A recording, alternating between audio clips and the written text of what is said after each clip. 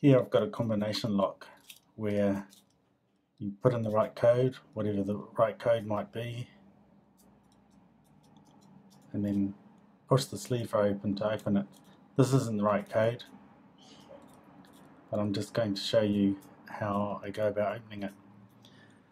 Note that if the code really was like 1, 2, 3, 4, for example, it doesn't matter which order that you press the buttons in. It could be 3, 4, 1, 2, and it would still be the right combination. So because the order doesn't matter, then there are less combinations.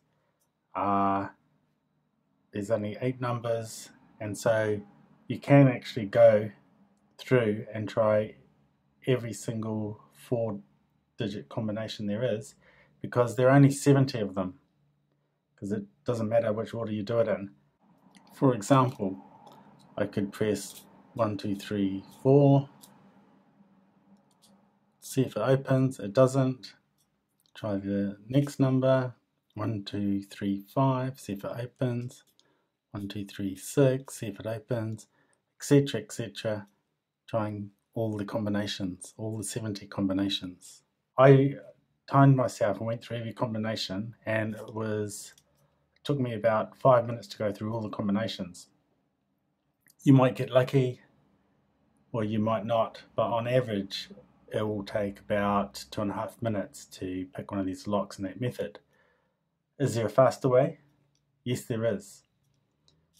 What I'll do is push the lever over and then tension the shackle. Now I don't need to push this lever over when I enter the right combination, because I've tensioned the shackle. The lever doesn't come back properly. As soon as I enter in the right combination, it'll open. I need to keep tension on the shackle though.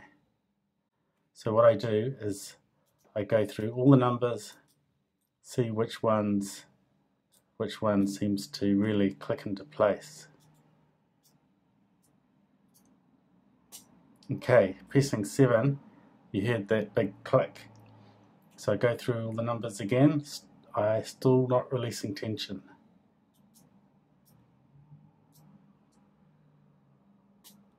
Another big click. So that's 2 of the numbers. I go through all the numbers again. It's another big click. Go through all the numbers again, and the lock's open.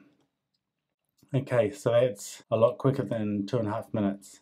It's not a very secure lock, and I wouldn't lock up my valuables with this lock.